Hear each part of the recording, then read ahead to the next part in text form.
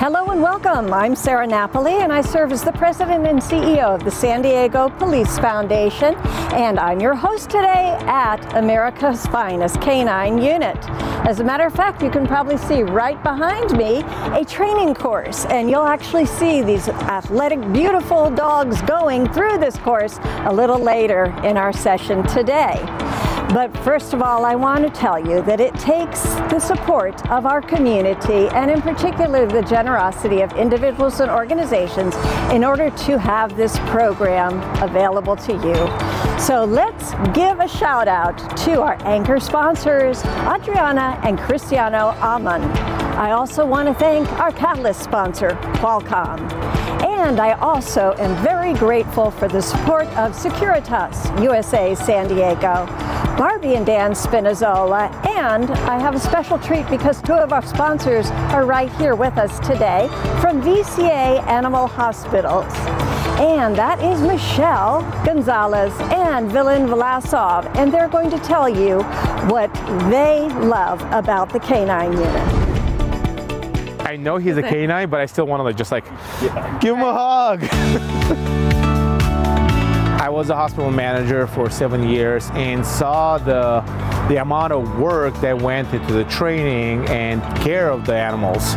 And it just makes us proud to continuously make sure that they have the best possible care, that there are funds available to make sure that there are canines to protect the city. Absolutely. The care of the canine unit is very important to us. We're very proud that we have the privilege to care for them, from toenail trims to complex surgeries, and also including making sure that they are parasite free. And we're extremely proud that we have the privilege to take care of them and keep them in good health.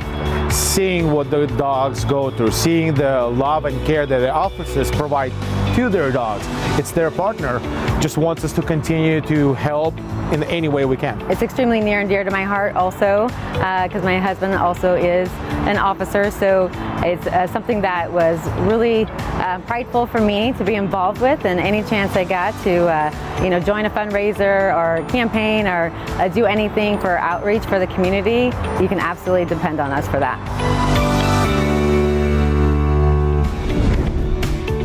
Now, we also, a little later in the program, you'll have an opportunity to ask questions. So be sure you watch your chat box and type them in, because we'll be answering as many questions as we can live right at the end of our program. And now we're going to have an opportunity to meet the stars of the show, our beloved police dogs. And we are going to see what they do day by day to prepare for their role with their handlers to keep San Diego safer.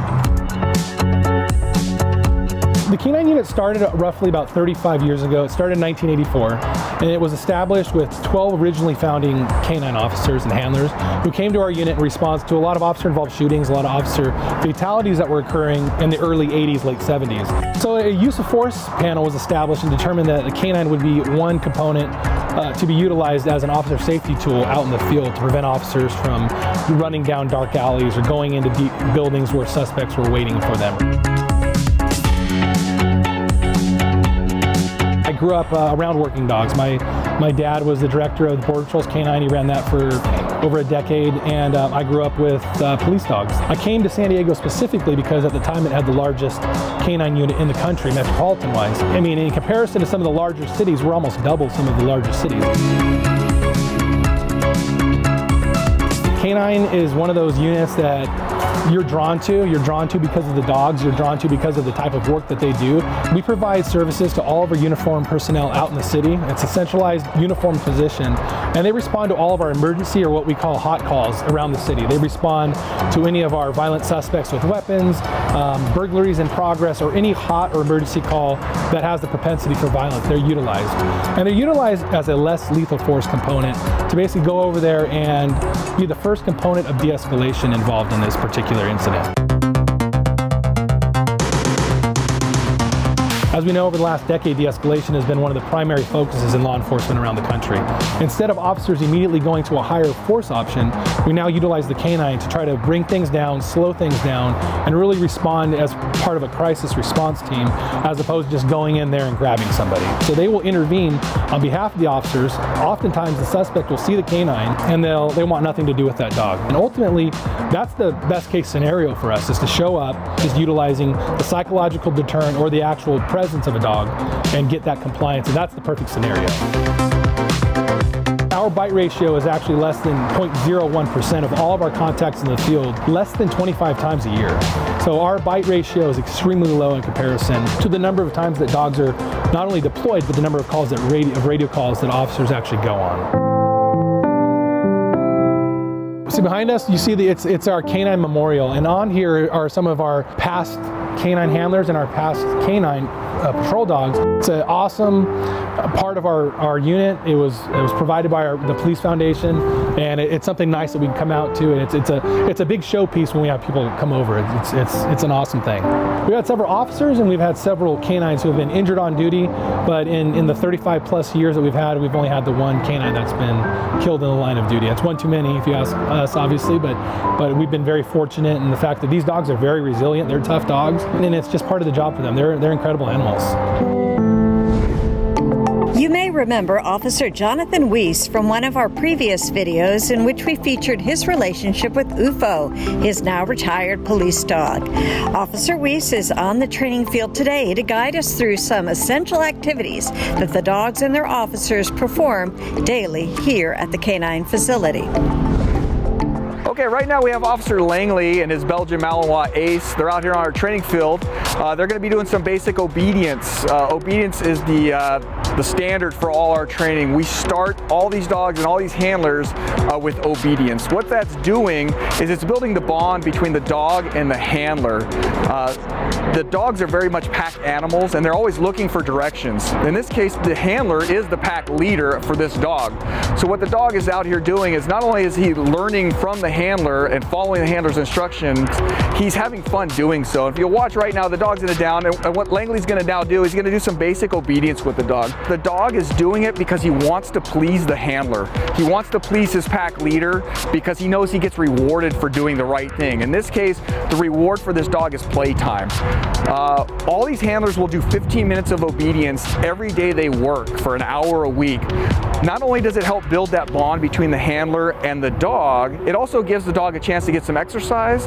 It gives the handler a chance to check on the health of the dog, to check to make sure the dog's not limping, having breathing issues. As you can see, the dog is very attentive to the handler. Again, these dogs are working class dogs. They work, they want a job to do. His job right now is to please his handler, to make his handler happy.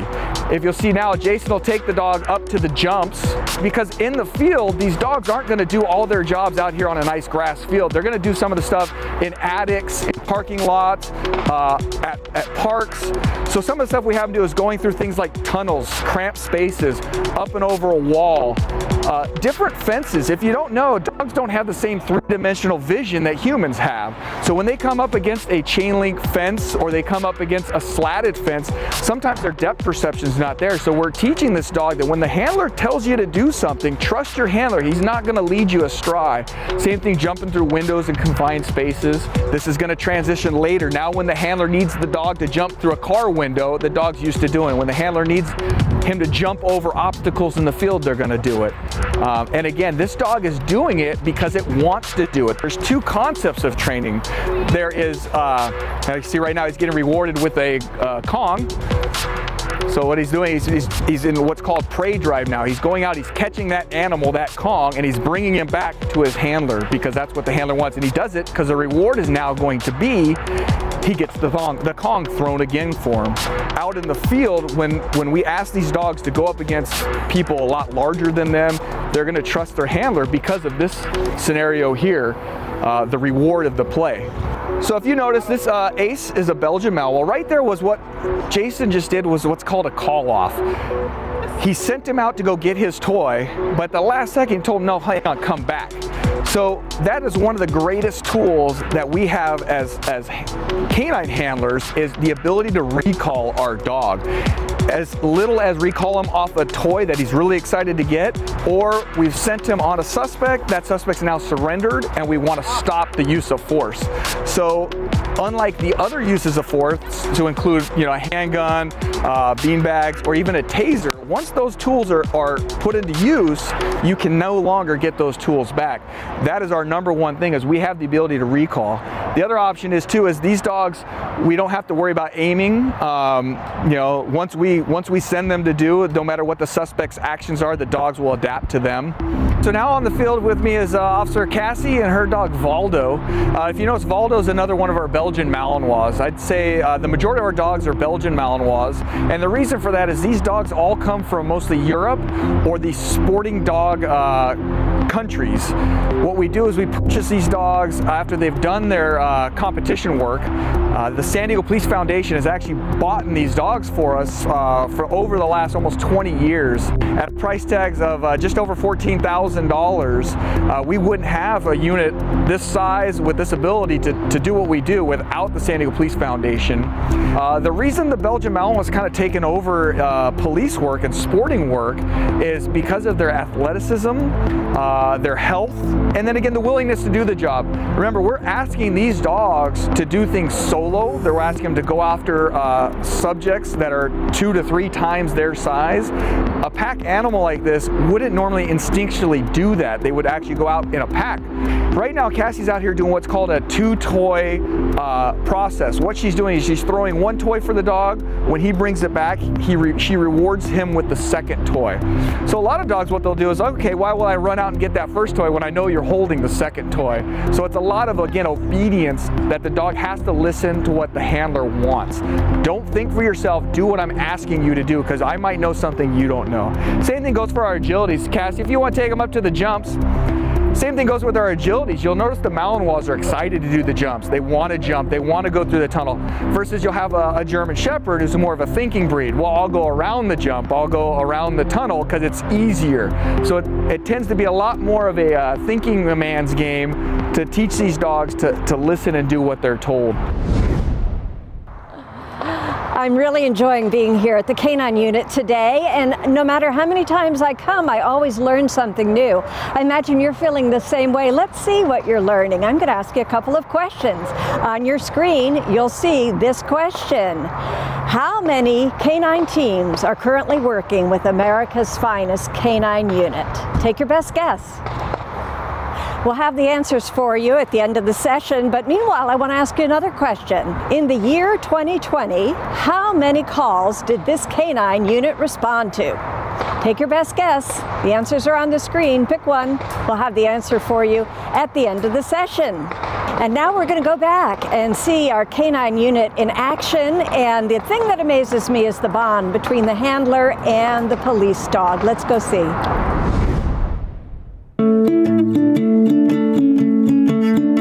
My name is Mitch Tawney. I've been with the San Diego Police Department for 8 years, the Canine Unit for 1, and my dog's name is Hondo. My name is Ted Lorendo. I've been with the department 13 years, and specifically with Canine 2 years, and my police service dog's name is Robbie. My name is Javier Morales. I've been with the San Diego Police Department 12 and a half years, and on the Canine Unit about 3.5 years. My dog is Titan. My name is Jason Langley. I've been on the police department for 7 years, and I've been on the Canine for a year. My dog's name is Ace. Always grew up with dogs, and I don't think I've ever had a point in life where I didn't have at least one dog. I have 4 now, including Hondo, so definitely an animal lover. You bond with your dogs at home. We spend just as much time with these dogs, 40, 50 hours a week in the car. Honestly, I probably see my work dog more than my personal dogs. We're with each other all day long. We eat together, eat in the car. He eats half my food. I don't eat half of his food. But, we hang out all day long. We play, we work, we train. So it's a great bond. Hondo's the only one that works for a living. The rest of them are mooches, but yeah, he's fun. At home, they just like to rest. Like me on weekends, just kind of veg out at home and, eat and relax. That's pretty much the same dynamic for him. Robbie's high maintenance, so when it's the weekend, it's still work for me. I got to pull him out like every hour. He'll let me know. He doesn't really bark too much. He has more of a whine. Sounds a little bit like, like that, and I can hear it reverberates throughout the house, and my wife will tell me, go get Robbie, and yeah, it never stops.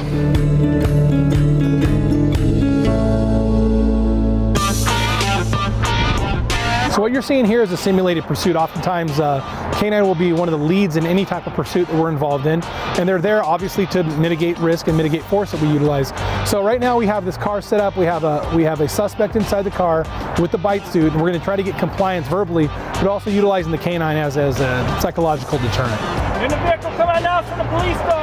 So our main goal here is to try to get compliance from this individual. We don't want to use force. We don't want to use the K9 other than a psychological deterrent unless the actions of the suspect dictate that we do so.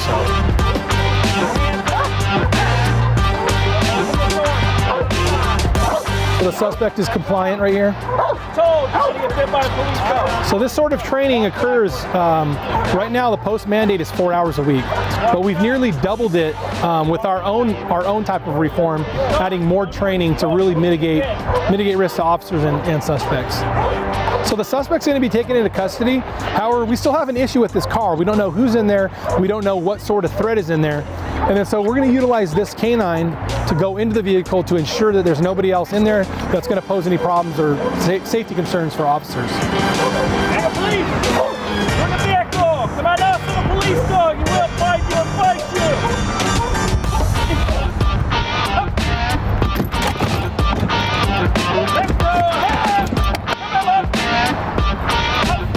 So as you can see, it's really important for the dog to be able to come back. It's called a call off, or basically he's calling him back. So that's pretty important to have that verbal compliance from our dogs to be able to be called off whenever we tell them to.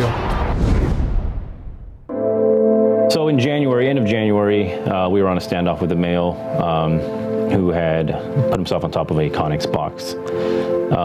After about, I think it was 4 hours or so, he jumped down and started walking towards us armed with what we could see as a razor blade, and then his hand holding something wrapped in a piece of cloth. He was impacted with the beanbag and then took off running. So fearing for the officers on the perimeter and the public that was around, because it was in the Rosecrans area, lots of traffic, lots of people walking around, I sent my dog, Titan. Unfortunately, as he spun around to face us the second time, Titan was airborne, and he stabbed him in the stomach. He had a lacerated colon, so we were able to take him into custody first. As soon as he was in handcuffs, I picked up Titan, we ran to my car, and someone drove me to the VCA hospital. Obviously, he was bleeding profusely. He had 3 lacerations in his colon, so immediately, we got lucky the surgeon happened to be there. So they took him into surgery immediately. I believe it was, I'd say 5 to 6 hour surgery, so we just stuck there waiting to hear. No updates in between, hoping for the best, and he pulled through. We spent a week together. I spent my whole week at the hospital with him. They set up a little room for us, which is really nice. Since it's COVID, those rooms are empty, so I brought a cot over. One of the guys from the office brought a cot for me, and we spent the whole week there. And came home the next week, and he's doing remarkably well.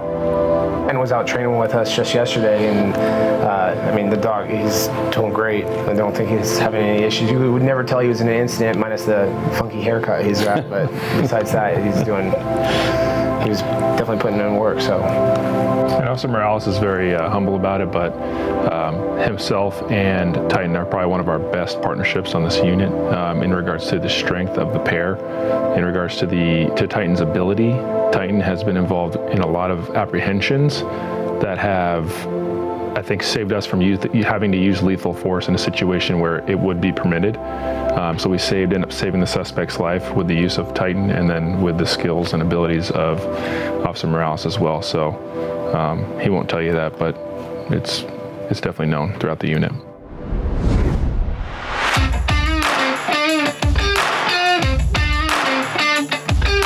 So this is our training house. It kind of emulates and more of like a 2-bedroom, 1-bathroom apartment in like our mid-city area or Western Division area. And so what it does has an upstairs, downstairs.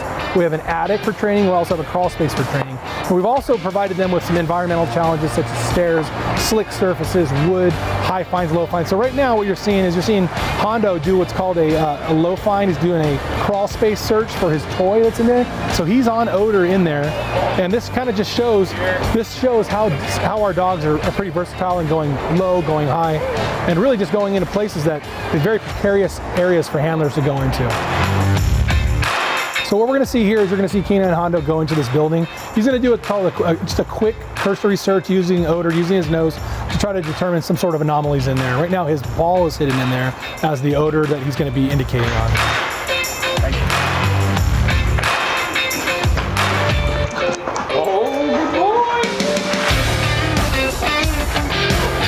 So sometimes officers will be called upon to search an attic. Suspects might run up there, but if we want to clear a house, the canine can utilize to really mitigate officer risk. So this is our traditional standard attic deployment. As you see, Officer Tani has secured his PSP, his dog, to his shoulder. He's going to be going up and doing the attic deployment. Canine job is a very physically demanding job. You obviously take your work home with you, figuratively and literally, but as you can see, these dogs are weighing, he looks little, but he's about 75 pounds of muscle. So right now we have a suicidal subject right here with a knife. He's armed. Officers over here are basically, they're coming in over here with what we call a crisis response team. They're going to be utilizing less lethal force options such as a beanbag, as well as the canine as the primary contact officer. Chris, San Diego Police, bud. Need you to drop the knife or I'll send a police dog if you bit. No, man, it's too much. You need to drop it now. No, I'm over it, man. I can't do it. Tell me what's going on, bud. So as you can see, we have an individual doing lethal cover. We have an individual doing what's called less lethal with the beanbag.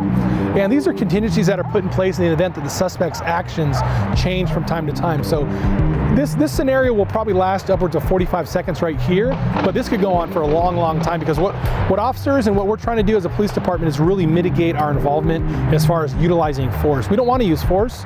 Officers don't want to use force. So if we can use verbal judo and really mitigate force by communicating and by having this psychological deterrent with the canine, that's the option that we want to go. So as you can see, the officer is negotiating with the suspect, trying to get him to surrender. He's basically threatening him, saying that he's going to send the dog in the event that the guy doesn't drop the knife or if he approaches officers. Chris, look like you're in the military. Can we get somebody to talk to? All right. Here we go. All right. Perfect. Now do me a favor, turn around, face away from me, get your hands up high. All right, man, I give up, dude. I'm sorry. As you can see through the knife, he's given up. And ultimately, this is what we want. This is the perfect scenario for us. He's given up. He's compliant. And as you can see, the dog's barking at him, and that's kind of what we want. We want him to continue to think that there is a threat that the dog could potentially be used. The dog's only going to be used in the event that he tries to fight or attack officers or run. And that's the end of the perfect scenario. I hope you've enjoyed our time here at K9. I know I have, and I bet you're waiting to hear the answers to those questions. So I have them for you. You'll be amazed to hear that there are 36 teams that work with America's Finest K9 unit. If you pick that one, you're a winner. And then even more amazing, how many calls in 2020 did this unit respond to? That number is 21,541. That equates to 2 or 3 every single hour. So while we have been here together for a half an hour, our K9 unit has responded to 1 or 2 calls, keeping San Diego safe. Safety and health are things that we tend to take for granted until they're threatened. This last year, all of us have felt that threat to our health and safety. And so I call upon you to, if you have it in your heart, support this Safety for All series. With your donations, we'll be able to share with the community what our police department actually does, how, and why. Here at the K9 unit, you may be amazed to know that every single police dog that has worked with SDPD since 2003 has been purchased by community donations. So we welcome a gift of any size to support America's Finest K9 unit and our Safety for All series. We're going to have a Q&A in a few moments live, so stay with us. But meanwhile, I want to thank our sponsors once again for helping bring this program to you.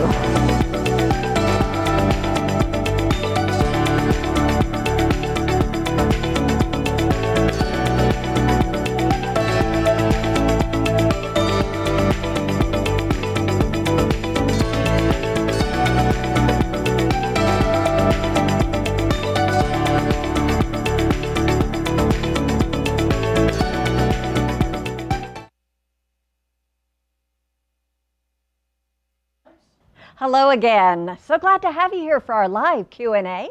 And I'm going to introduce our very esteemed guests. We have the commander of America's Finest Canine Unit, and that is Lieutenant Chris Tavenian. Good morning. Good morning. Great to have you here. Thank you. And then also someone that many of you have come to know. You saw him on the video, and that is Officer Jonathan Weiss. Good morning, everyone. Thanks for being here. Great. Well, we have questions that we've pulled off of our chat. Some of you submitted them ahead of this session as well, and I'm going to read them from cue cards just right over there, so you'll see me cheating as I look at what people want to know. And the very first one is, what are the different types of canines and what are their functions? And Jonathan, I think you're going to take that one? Yeah. Well, on our unit, we have two different units within our unit. You have the general purpose dogs, which are your patrol dogs. And we also have what's called the MOD dogs, the mobile odor detection dogs. These are the dogs that are out there looking for explosives. The breeds we use for the general service dogs are the Belgian Malinois. You saw a few of those in the video. German Shepherds, a lot of people are familiar with, and then the Dutch Shepherds. Then on the MOD side, you have anywhere from a Labrador, Golden Retrievers, any kind of dog that really has a very big play drive and a good nose, and they have to be very social, is what we use there. Terrific, thank you. We also want to know, one of our audience members asked, what qualities do you look for in a canine? Well, these canines, they're all born raised in Europe or Mexico or other countries where they're raised in sport or schützen work. And what we're really looking for is, it's called aptitude. Does the dog have the willingness and ability to do the job? And also, are they athletic enough to do the job? These dogs, we like to call them, they're coming out of college, getting drafted into police or military service. So we go out and test these dogs. We want to see their athletics, their aptitude, their willingness to do the job, because we ask them to do a lot more than a normal dog would want to do or even need to do. So we're really looking for a lot of different things before we even purchase a dog.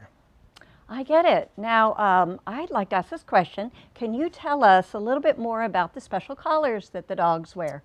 Yeah, absolutely. These dogs are raised in Europe on different types of collars, but when we get them, we put them on a restrictive collar. It's more for a safety reason, so the dogs can't slip loose, they can't pull loose. It's not just like your normal nylon buckle collar. These are high density metal, so the dog can't get loose. Then they're slowly trained on what we call a stimulation collar, a Tritonus collar. A lot of people mistake them as a shock collar. There's actually no electricity. It's a muscle stimulation, and it's a training thing. We don't use it to punish the dog. We don't use it for anything other than to train the dog an associated behavior to have while wearing the collar, whether it be a directional, a recall, or whatnot. So you'll see some of these dogs have different types of metal collars or you'll see the electronic stimulation collars on them. Great, thank you for explaining that. So we'd like to know what qualifications make a good canine handler and how are both chosen to be part of this program. And I think, Lieutenant, that might be a good question for you. Sure, so the demands of a canine handler are very high. It's a stressful job, it's a physically demanding job. So the qualifications we're looking for in our officers that are in patrol are that they are experienced, that they can make good decisions under pressure and dynamic situations, and that they're physically fit. Those are the officers that we want to gravitate into our applicant pool, and from there they go through a formal interview process, a firearms qualification that's specifically designed for our canine unit, and then a physical fitness test that includes carrying a 75-pound sandbag over your shoulder, going up and over obstacles to mimic the dog in the situations they may be in. You get through all that, and they also have to have the support of the command that they come from. Once they get through all that, they start the Canine Academy, and they don't all pass. It's a very challenging academy, but the short answer is it takes a lot to be a canine handler. It takes a lot to get through the process, but once they do and we marry them up with that dog with the same amount of capability, we have a very powerful and useful tool to use in the field. That's exciting and amazing. The bar is very high. It is. Good. So one of our audience members wonders, can civilian dogs get this training? Yes, absolutely. Like I said, these dogs are raised in sport work, schützen, KVP. What I wouldn't recommend is the actual biting portion of these dogs. That's a liability that you should leave up to the experts. Locally, you can find different communities or training classes for the dogs. I highly recommend learning basic obedience training for your dog and different sorts of activities for your dog to participate in. on top of that, I always say that it's the handler or the owner that actually needs more training than the dog. So don't think you're going to send your dog away for a boot camp and get them home and they're going to be A1. Honestly, a lot more goes into the human factor than into the dog factor. Oh, that makes sense. So what prompted you to become a canine officer? You know, I've been wanting to be a police officer since I was pretty small. I grew up in an apartment, so we never owned a dog. So I kind of married the two. I said, well, you know, I really want to be a police officer. I really want a dog. And so actually the foundation bought me my first dog I've ever owned in my entire life back in 2008. And so that was a pretty fun thing. And, you know, being a handler, you're expected to go citywide. And you're going all what we call the hot call, the high risk calls, the pursuits, the calls that you would say, oh, that's what police officers go to every day. That's what we do as canine handlers. We're expected to go to all these calls. We're expected to take charge. And then again, my partner's a 90-pound German Shepherd that I get to spend 10 hours a day with. So it's a win-win, I believe. So what's your dog's favorite toy? So my dog is Carson. He's an all-black German Shepherd from Slovakia. And right now, he really loves the Kong ball. Those are really hard. I mean, it's amazing. If you try to squeeze it in your hands, you can't even bend the things. He grabs it and squeezes it like it's a tennis ball. And he just loves it. And he's a little monkey when I try to get it out of him. Well, someone would like to know how many canine handlers are on the canine unit and how many of them are female. And Lieutenant, if you could take that one. Sure. So our unit is comprised of 36 working teams. Out of that 36 teams, 4 are specifically trained for bomb and bomb detection.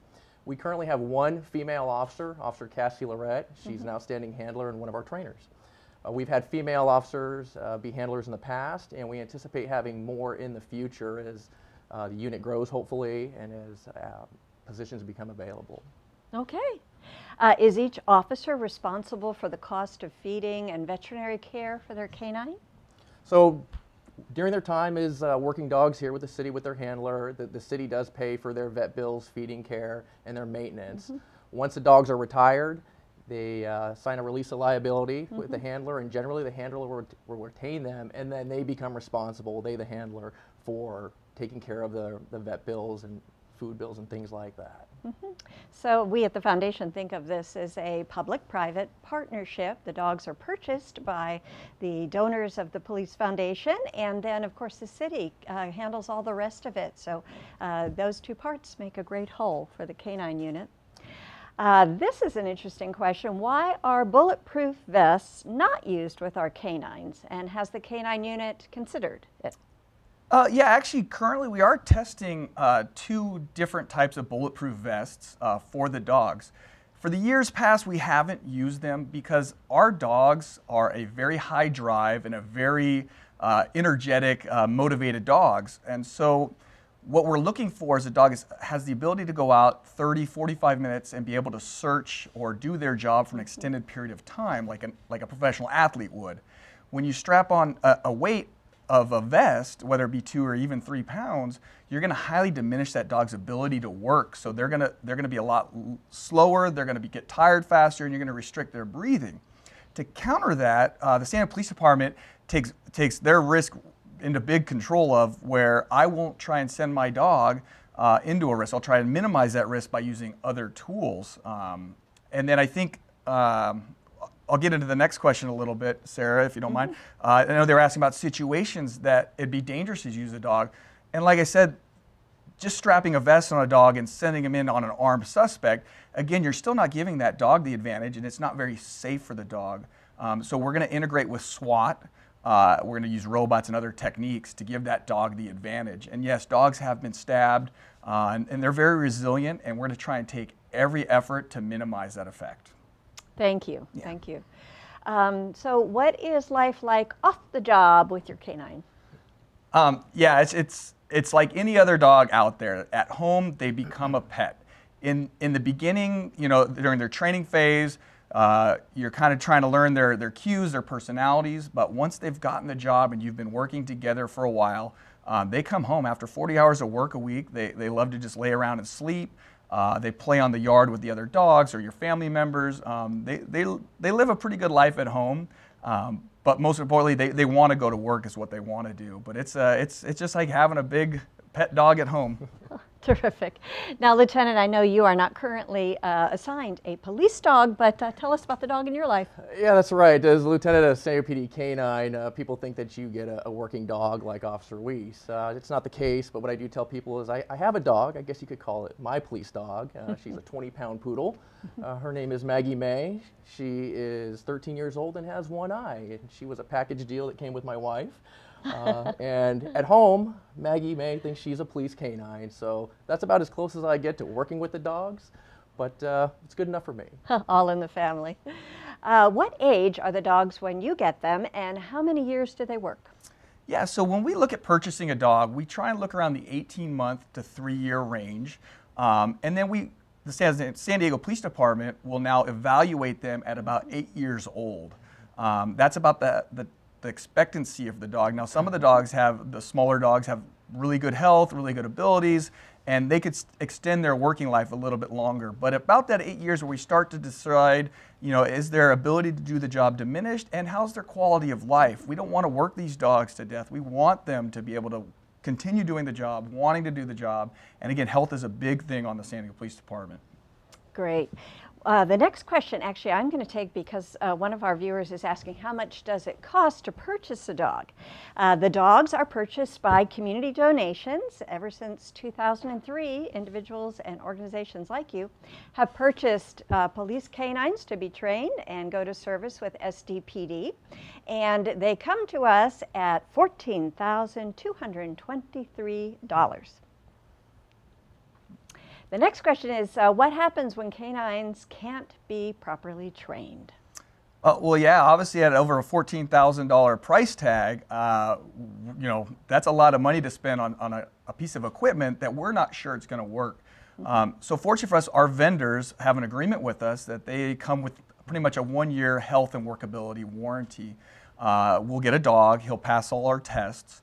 And then as we go through the academy proceed, if that dog just decides A, it doesn't want to do the job, or B, it's not meeting our standards, we can return the dog and then now return it for another dog. The good news is these vendors have police departments all over the country, including military and private security, that they try and match these dogs up for the department's needs. And we're looking for a certain breed and certain ability. This dog might not be good for us, but now it might go work for another department or a park ranger or some sort. So the good news, these dogs, although we get attached to them very fast, we do have a warranty, which is good for the foundation and the building of the bond between all these dogs and the community.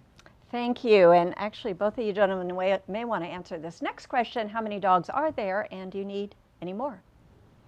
Yeah, so as in the video, if you're paying attention to the one question, there are 36 current teams, 4 of the mod and 32 of the standard patrol. And as of now, yes, we do want more dogs. Chief Nizlite wants to get us to where we have 1 dog per command, 24 hours a day, 7 days a week, and that would demand 54 teams to cover the entire city 24 hours a day. Obviously, as budget crisis and hiring goes, we have the ability with the foundation and the commitment of the community to get there. It's just now we need to get the whole police department built up. So as of now at 34, we're at about average where the police department canine unit's been. But again, we want to get back up to that high number to provide the safety and the service to the citizens. Yeah, a bit more on that. The mod dogs, as Officer Weiss referred to, are our bomb dogs. They're designed to train bomb-making material, explosive devices, check on unattended packages. And what we're utilizing those for here in San Diego are for our large-scale events, our Comic Cons, rock and roll marathons, other large-scale events with crowds to address the issues going on nationally, for example, like the Boston Marathon bombing and preventing that from here. That's what those dogs are designed to do. They're here in San Diego on a pilot program in conjunction with Johns Hopkins University and the Department of Homeland Security. Moving forward, as this program is demonstrating success, it will be something that we will be looking for support to continue to have that resource and keep these venues safe here in San Diego. It's the only one in the country. We're finding a lot of success with it. People feel really good knowing they can go somewhere with their family and that there's been a sweep with those dogs that have that capability. Well, we always say SDPD a step ahead, not only in fighting crime, but also in accepting ascendant leadership practices in policing. So that is fantastic. I'm actually going to ask this now of Officer Weiss. Do we have any female handlers at the K-9 unit? Yes. Lieutenant already spoke, we do have one female handler. And then the other question we always get is, do we have any female dogs? And it's not for lack of ability, it's not, but we do not have any female dogs currently. We did have one several years ago, she's since retired. And everyone asks, well, why are not the females? And I reply back to, it's a business decision made by the vendors and the breeders in Europe. They tend to hold on to the females to continue having litters of puppies, and more puppies they have, the more they can sell, so they try to keep the females. For health reasons or for whatever reasons, sometimes the females do get sold, and we'll find their abilities just on par with the male counterparts. There's no difference, just whatever's available to us, and if they're able to do the job, we'll take them. Oh, terrific. Where do canines live during training, service, and retirement? So the police dogs are assigned to a certain handler. That handler is given a kennel and a dog loo, and they're expected to take that dog, and that dog lives with them at home. They're responsible for care for the dog, health care, all the feeding, all the grooming of the dog. So the city pays for it, but the handler is the one that puts the time in to take care of the dog. I see. Now, can people adopt a police canine after retirement? Not from the San Diego Police Department. First off, good luck getting a retired dog away from its handler. I know almost 100% of all our dogs and the handlers, after spending 6 years together, nope, that's my dog, I'm gonna hang on to him. However, even if, let's say, due to residential living spaces or a conflict with other pets, if a handler can't take a dog, there's other handlers waiting for retired dogs, even retired handlers. So our department, you have to be a current or former handler to adopt a dog, just because they're not out there. And then again, the liability, these dogs are trained with a special skill, and just for liability reasons, it's safer just to keep them with us. But again, like I said, good luck getting my dog away from me when I retire. That's a strong bond, unbreakable, great. So I'm so glad one of our folks asked this question: how can community organizations help with funding? And of course, that's the role of the Police Foundation, to ensure that our officers have what they need to do their jobs safely and with excellence. And a big part of that, of course, are wonderful police dogs. And so our viewers are invited to give a gift of any size, is warmly welcomed at sdpolicefoundation.org. And then, of course, the companion question is simply that: how can community members help with the K-9 unit? And then, are there any volunteer opportunities? Lieutenant? Sure. Well, first of all, from the K-9 unit, we'd like to thank everybody out there in the public for the ongoing support that you've demonstrated over the years. I mean, you guys have done a lot for us already, and with the foundation, and we wouldn't be here without you. Currently, what really helps us out is letting your elected officials know that you care about the K-9 unit, you recognize the value that it brings to the police department, interacting with us in events like this, seeing what we're all about, asking your questions, and hopefully us giving you answers so you have insight and a better understanding into what we do.